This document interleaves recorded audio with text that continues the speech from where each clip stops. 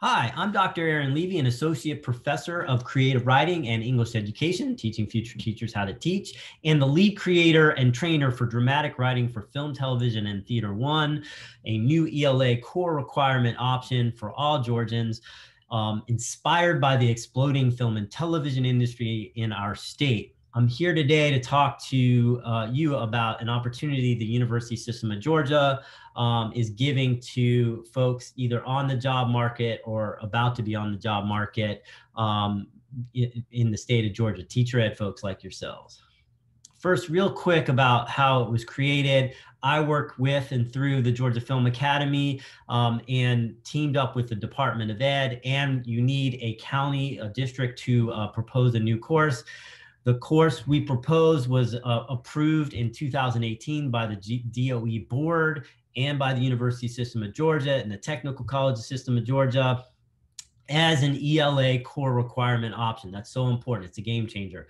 And then the PSC, the Professional Standards Commission, that will be where your teaching certification is held. They also evaluated the course and decided that English teachers, theater teachers, and AVTF teachers, those are the broadcast teachers, can teach the course, but they also decided that you needed a micro endorsement to teach the course. Why? Because most English teachers, most theater teachers, AVTF teachers do not have screenwriting courses, playwriting, television writing courses in their college transcripts, let alone how to teach them. So, and in the case of AVTF, they probably don't have the ELA pedagogy methodology courses you guys have.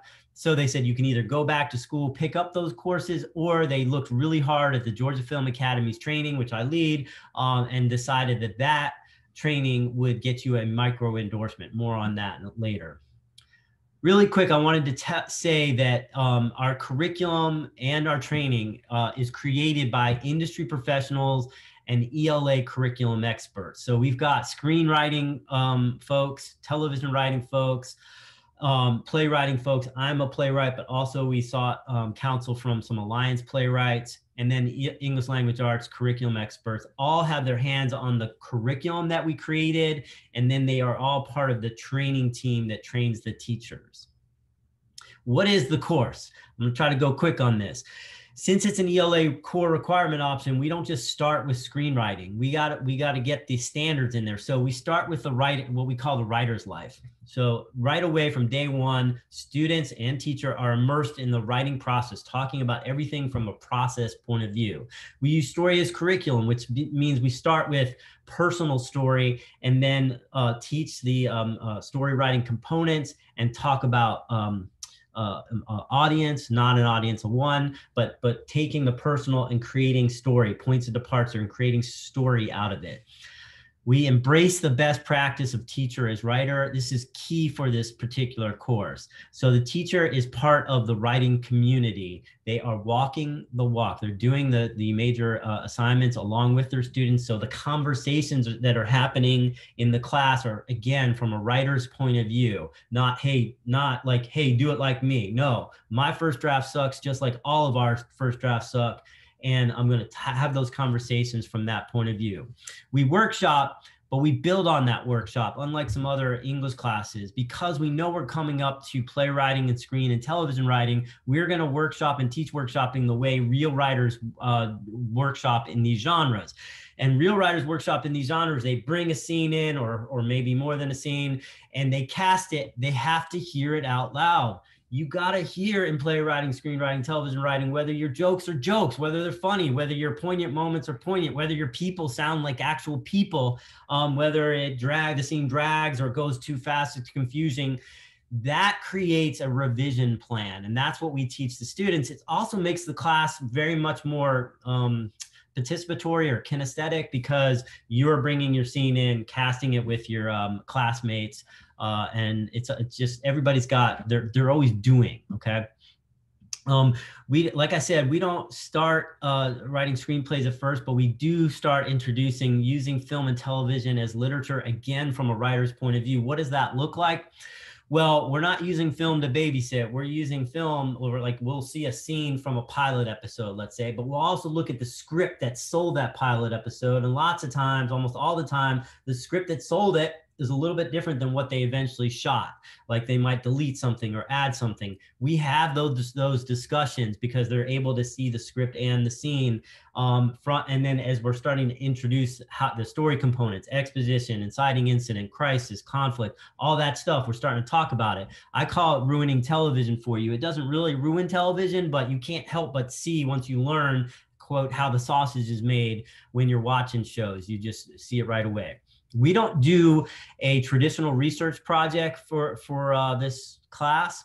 We do a multi-genre research project, which has been around a long time, but if you don't know it, it again emulates how real writers write. Real writers will do research, like finding out some information about an occupation for a character, for instance, or a place or whatever, and then that gets used. That information gets used in the script. The same thing with the MGP. You do research, you analyze it, you synthesize it, and then you're doing something with it, like real writers do. And it's a higher level on the Bloom's taxonomy, so that's what that is.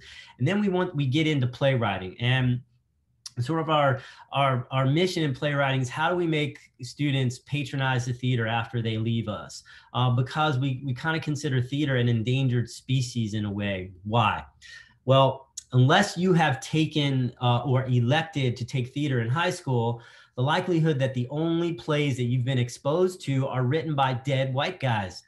Now, those plays may be good or bad. That's a different show. But this class gives the opportunity not only to feature contemporary theater, what's going on in contemporary theater, but read plays, stories for the stage written by diverse writers.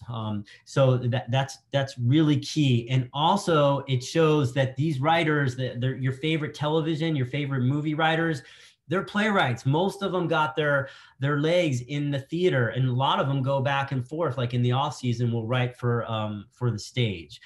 We teach, multi-person scenes, monologues, but the main assessment is a 10-minute play because we don't have time to write a full-length play, and also there's tons of contests out there. So for 10-minute play, I've seen a lot of teachers take a prompt from a existing contest, use that, teach them how to write the play, a 10-minute play, and then students are actually sending their scripts out. So they're learning how to apply for these contests, what's the format, all those kinds of things.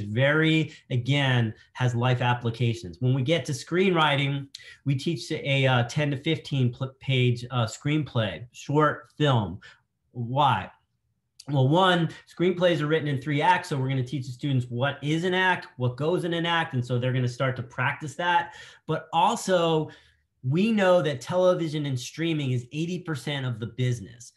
But we also know that most of the folks who get those jobs start out and build their portfolio by participating in these short film festivals and short film festival competitions.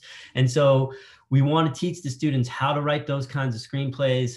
That teaches them how to write screenplays, but also get them out there. Once we get into television, we're fully involved in showing them the business side of things, concepts, treatments, log lines.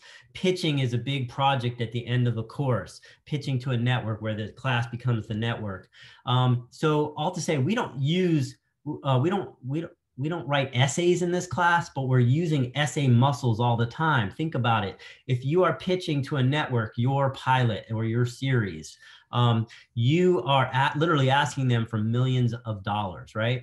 And so your pitch better be not only hook them and be engaging, entertaining, but it better be succinct. It better be persuasive. All the things that you would do in an essay, but you're not asking, why do I have to do this essay? You understand the life application for it. We also have a state 10-minute play contest where each school has to decide figure out what their best, each school that teaches dramatic writing decides what's the best 10-minute play from their school. They send it to the state competition. We have professional industry folks who judge it, 6 to 8 student plays. And look, again, teacher is writer, 2 teachers plays.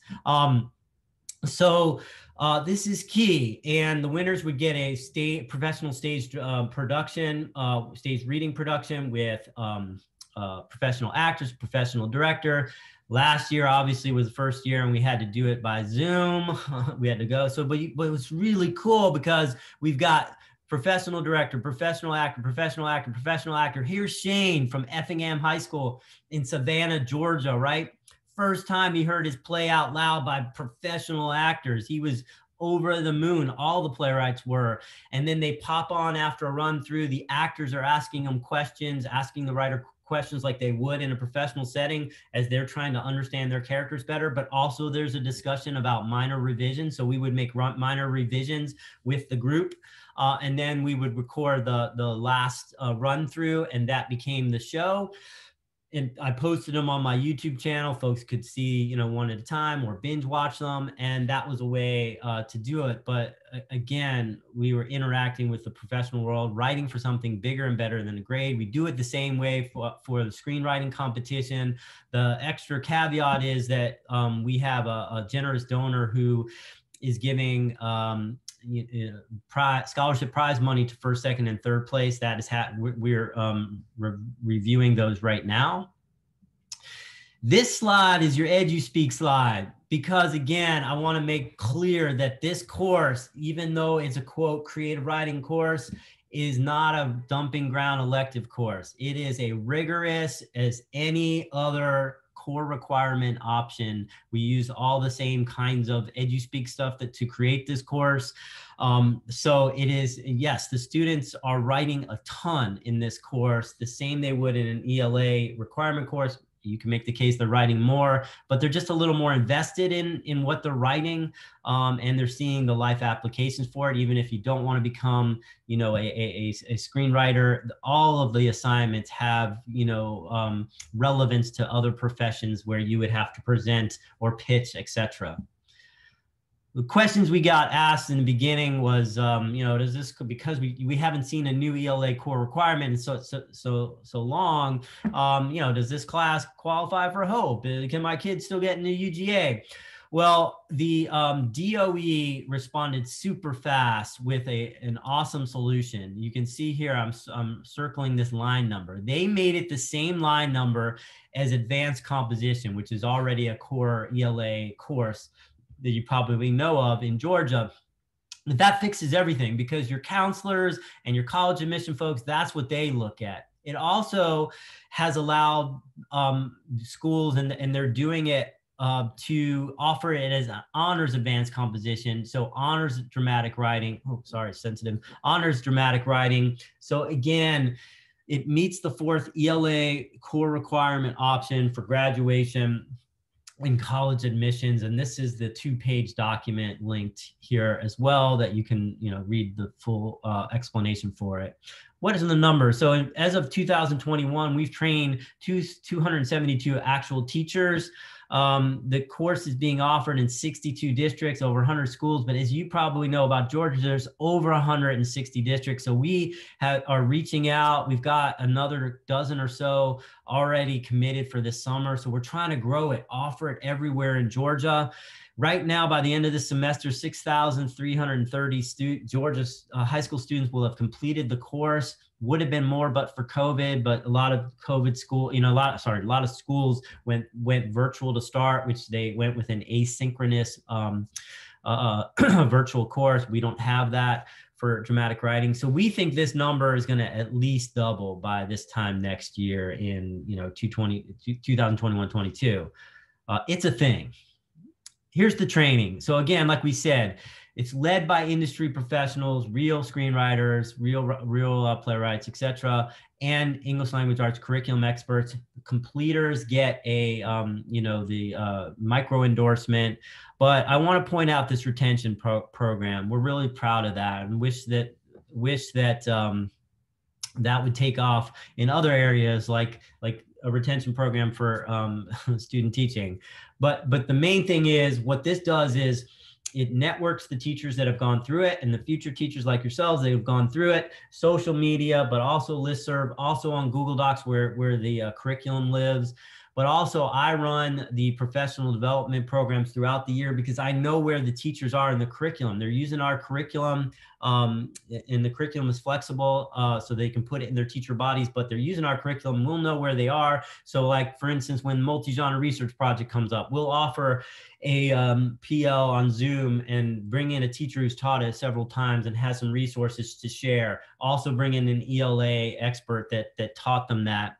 And then teachers can pop on, ask questions. We can talk through things, but if you can't make it, we record it. So it's always available. We do that. I'm preparing one for screenwriting right now, to bring on the screenwriting folks that we use. So this keeps you, because we didn't want to just teach you a full curriculum in a week and drop you off a cliff. We want the course to do well. We want you to do well.